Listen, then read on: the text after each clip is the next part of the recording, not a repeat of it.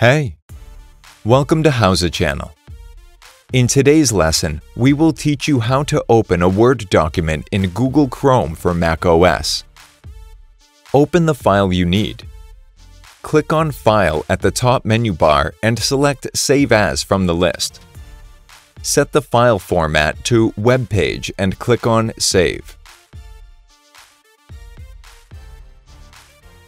Right-click on the file and select Open with Google Chrome.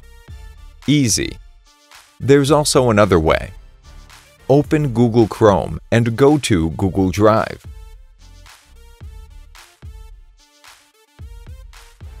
Drag and drop the file into Google Drive. You can view the file in Google Chrome now. That's it. Thanks for watching the video.